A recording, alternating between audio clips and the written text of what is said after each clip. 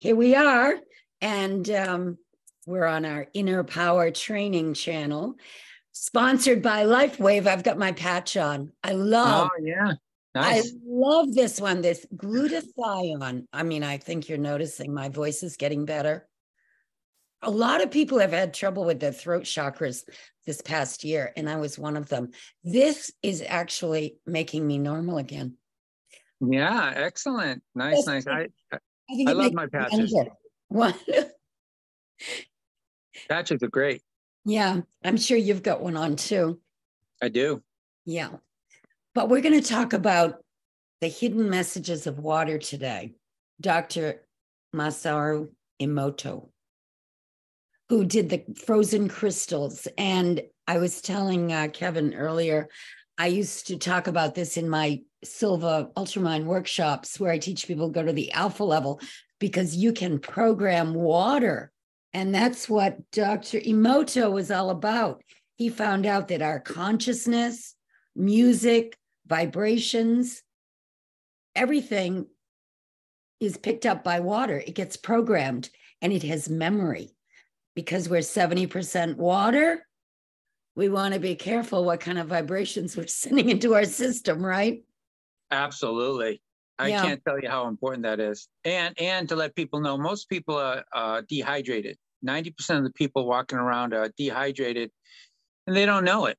So, so important to drink, adequate amounts of water. And juice and soft drinks are not water. Mm-hmm. Absolutely. Pure alkaline water is the best. Yeah.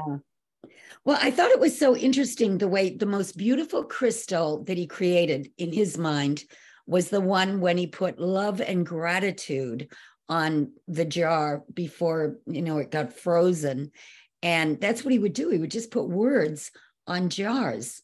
He loved gratitude, thank you. If he put I hate you, he got really ugly crystals. But the love and gratitude is just gorgeous. And you were pointing out to me, they all have 6 points. Yeah. So that's why it's very important to watch what comes out of your mouth as much as what you put into your mouth, right? So people say health and wellness is nutrition, but what words you're saying will affect the cellular structure in your body and put it in a contracted state or an expansive state. Now, the ultimate expansive state is having love as your baseline. So having your words, thoughts, and actions reflect only love and seeing anything else as a call for love. That is so important in these times that we're living in. The spiritual awakening. Yeah, because it's so easy to get drawn in through social media, through the news, into negativity. We're bombarded with negativity. So, and we're bombarded with situations that we want to be defensive in, or we want to judge others, right? And as soon as we do that, we've just sent ourselves into an excited, not optimal state of being. I mean, if you could see what judgment does to your cellular structure, it just completely distorts your cellular structure. That's why you get sick. That's why stress causes sickness. And the way he proved it with these pictures of these water crystals, he would even take rice and put I hate you on one jar and I love you on another. And the I love you rice would stay nice and white and healthy, and the other stuff would start rotting away. Well, it's the same thing with plants. So you could have 2 plants, right? You could water one plant with regular tap water, and you could water another plant with love water that, what I used to do, I have a pitcher I call love water. And I would water, the plants with the water that was in that pitcher. And those plants that were watered with the love water, which was filtered alkaline water, were just gorgeous, beautiful plants, where the tap water plants were just dull and non-vibrant. Makes a big difference. Well, and that's exactly why you can actually pray over water. Get yourself into that state where you are unconditional love. And if you need a healing, you can do that and then drink the water and it'll have an effect on you, or even a friend that feels like they're getting sick. You can give them water that's been treated like that. Water is fascinating because it is, I mean, I have a friend who used to go to Lourdes on a mission, you know, when she was going to college. She went there twice. She told some pretty amazing stories about things that would happen to people in the water. You Well, know, it's interesting. A lot of those shrines like Lourdes and Fatima, Our Lady of Guadalupe, a lot of them where those visions of Mary take place, a water spring usually is there already or pops up. yeah, yeah, isn't that something? And it seems to have the potency, the ability to help people get better if they need that. Yeah, So I that, mean, I don't know if you can show your audience, Rebecca, if you can open the book and show them a love water crystal, show them what it looks like. oh yeah, this is the love and gratitude one. So if you look at, so if you touch those, if you look at those points, it has 6 points, right? Right.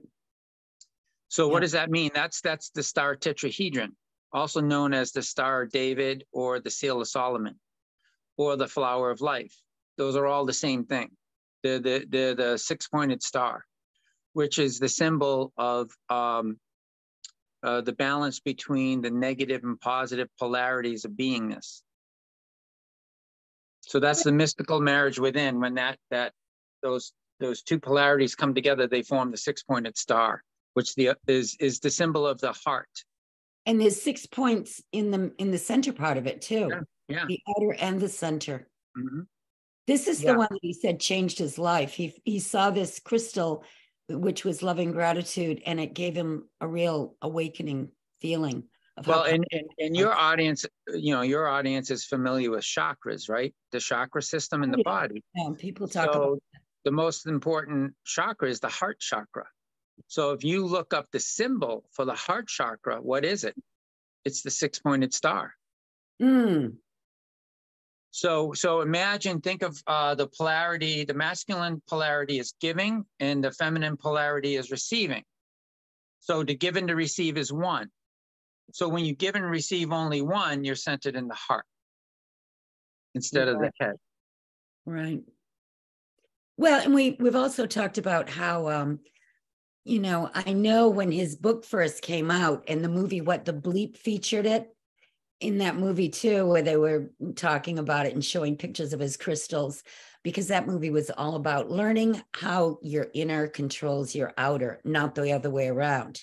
Right. Rather than being reactionary, when we wake up, we begin to realize it's not that we don't like what's out there, it's how we're reacting to it, right? Exactly. Yeah. Exactly. And So then, living from the inside out instead of from the outside in. and that is so important in these times because, I think the world more than ever, with the speed of the internet and knowing what's happening all over the world, you can just get triggered all day long if you want to. But if you know that you're kind of watching a movie, Right. it doesn't affect you the way it does if you're really trapped in the 3-dimensional world. Or someone like Don Miguel Ruiz, who wrote the 4 Agreements, would tell you that you're dreaming. You're in the dream. Exactly. Well, that's what I like to call it, a waking dream. Because just like when I have dreams at night, I'm dreaming right now. It just seems like it's not a dream, though, because every time I look at that thing over there, it's still there. Yeah, but imagine now, take it another step further. So you're in the dream right now, but of course everyone would say, well, it's not a dream. My 5 senses are telling me it's not. But what would your senses tell you when you transition through death? Because there is no death, your spirit moves on. So imagine your spirit's looking at your loved ones and saying, wow, at this perspective, I can see how that's a dream, because now my inner senses are picking up this environment and it's so somewhat different from that environment. So you can see how it is a dream, that basically everything in time, anything that has a beginning and an end, is really a dream state, because only the eternal is real. So look at it like the eternal is real. Our our imperfect human experience and time is a dream, and it will end at some point. Right. If we gave that reality, then we'd all be screwed, because then evil would be true, disease would be true, anger, wrath, darkness would all be true. And darkness doesn't balance. This is where a lot of people get it wrong. People say, well, darkness balances light. No, it doesn't. There is only light. They'll say, well, the yin and yang symbol is darkness and light. No, it's not. It represents the polarity of giving and receiving is the balance. But what you give and receive is only love. Only in duality is there evil. Only in duality is there darkness. In eternity, there is no darkness. That's right. And that's totally aligned with the way I look at it. To me, only the spiritual dimension is real and eternal. This material world that we're operating in is temporal. Right. So because of that, you can always override something that's out of harmony by getting your mind connected to the real and eternal. And I've seen things just dissolve before my eyes. I mean, people don't have to be afraid of evil if they know how to stand up to it. Yeah, absolutely. I mean, where there is light, there can be no darkness. Yeah. That's right. Spiritual power is the most powerful power in the world. Yep. But, you have to have an appetite for seeking it out. But I think more and more people are looking at that now. Well, what creates that appetite is suffering, unfortunately. So if everything on the outside is going good, you don't turn within. But when your career tanks, your marriage tanks, or your health tanks, or a combination of that, then you start asking the truer, deeper questions like, wow, I thought my life was dependent upon how much money I had in the bank, and my self-worth was dependent upon that. Now that's gone. Then you turn within, and that's where you'll either get depressed, very depressed, or you'll get empowered. Exactly. And if you're spiritually oriented, you will understand that it's just a test. And once you get through it, you'll be much better off. Much better off. I mean, you'll be at peace. Peace is the ultimate treasure. Yeah. Once you get that deep inner peace, that there is always a solution when you're confronted with something, you can't get freaked out anymore. I mean, don't you think the ultimate fear, the cause of all fear is fear of death? Once you get over that, you're home free. And the only way to get over that is to realize there is no death. Exactly. And that's why these people that have near-death experiences or spiritually transformative experiences, did you ever have a near-death? I've only had the spiritually transformative. No, I haven't. I know a lot of people that have, though. Yeah, I love to listen to their stories. But once you realize that you're not really just a mortal physical body and avatar living in the 3D world, you're so much more than that. You have always been and always will be. And the supernatural is natural, and there is a spiritual realm. You don't fear it anymore. Yeah, and the whole journey of the soul is shifting your inner alignment from an ego self that identifies with the body to your I am spiritual self that identifies with yourself as being created in our Creator's image as a child, right? As a offspring. So what has to die? What is death and rebirth? The true death and rebirth. Well, the true death is moving from your ego identity. That must die so that your spiritual or I am self can resurrect within you. That's the real crucifixion and resurrection playing out. And it's like being reborn once you connect. That's what it means to be reborn in Christ, in exactly. Truth. And that's not actually a religious thing. That's a spiritual thing. You're accepting your Christ itself. Exactly. I know after it happened to me when I had a spontaneous healing of cancer, shortly thereafter, I remember feeling like there was a waterfall going through my body, almost like an internal baptism. It was really a nice feeling. It just happened spontaneously. But, the message of Dr. Emoto, he realized that he could take Japanese tap water in Tokyo, which he couldn't even make a pretty crystal out of. It was so not so good. He had all these young children stand around it, holding hands, expressing gratitude and love to the water. He made a beautiful crystal. And he kept proving over and over again that our consciousness can clear up dirty ponds and make ourselves feel better. And because if it's a beautiful crystal, as opposed to an ugly one, of course it's having an effect on our being and our environment. Absolutely. Yeah. And imagine you want that balanced formation of the 6-pointed star, because then your body can assimilate nutrients and eliminate waste properly because it's symmetrical, it's balanced.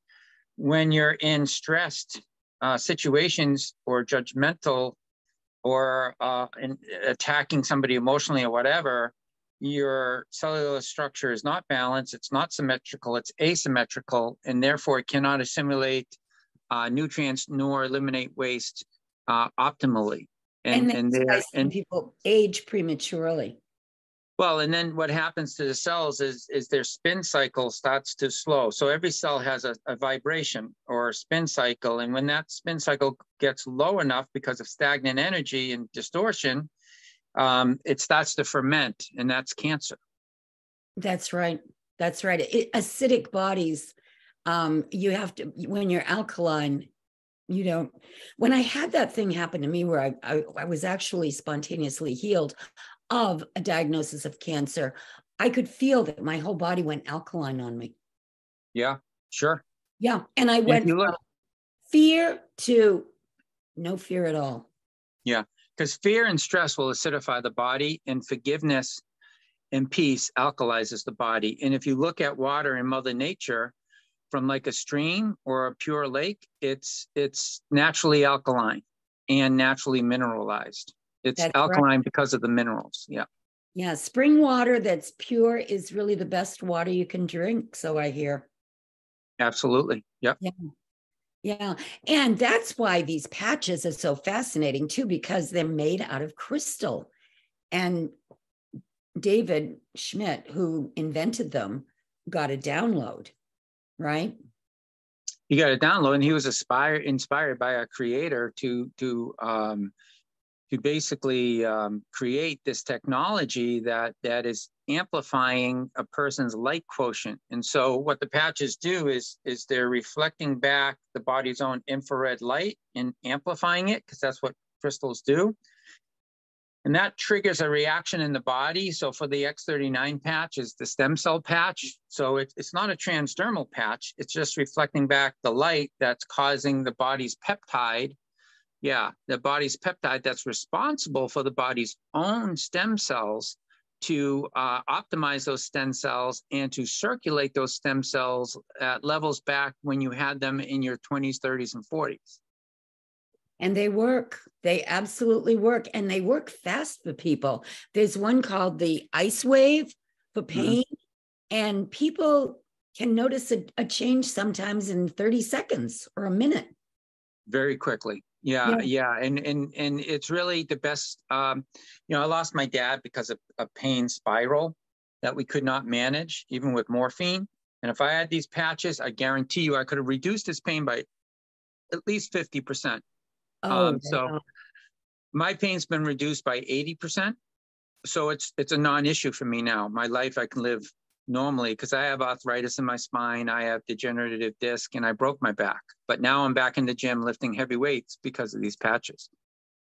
Well, and that's a thought, to make it available to elderly people that they give, a lot of medication for pain. And yeah, that's interesting. Yeah, there's no side effects.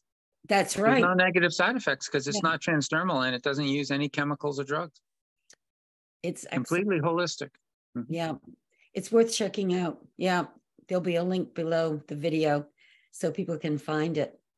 Yeah. But well, this is great. Very interesting. I think, Dr. Emoto's work was kind of like opened people's thought up to consciousness affecting things like water. It actually, our consciousness is affecting our environment, you know. I mean, it's just like Dale Carnegie's book, The Power of Positive Thinking, right? Or Napoleon Hill's book. You know, it's all about the connection, the mind, body, matter connection, and the importance of a higher vibration. So if you're vibrating with happiness, peace, love, it's a higher frequency, and that's going to affect your environment. That's going to affect the food you eat, the water you drink, and the people, how they react or respond around you. That's right. Yeah. And, you know, I heard a mystic talking yesterday, and he was saying, you know, a 3D person believes in just mind and body. But if you get beyond that and you're more 5D, it's mind, body, spirit. Right. And that's what Emoto says. You know, you cannot see a vibration, but if you're having a conversation with someone and somebody walks in that's in a bad mood, you can feel that vibration instantly. Absolutely. Yeah. Absolutely. And that vibration will change the people around it. So you can feel it. It'll make you feel icky, or if someone comes in high vibe, you're going to want to talk to that person. It elevates you. Yeah. Yeah. Well, that was one thing I liked about being a flight attendant. We couldn't have, you know, brawls on the airplane like they do today. So we always had to be very upbeat and yeah, unconditionally. Yeah, the good old days, huh? The good old days. Oh my God. I'm telling you, I talked to other flight attendants of my vintage and we're going, what the heck happened? Yeah. Yeah. Oh. Yeah. Who knows? Maybe it'll all come back again. We'll see. Let's hope. All right. Well, that was great, Kevin. It was great talking to you about Dr. Emoto and LifeWave.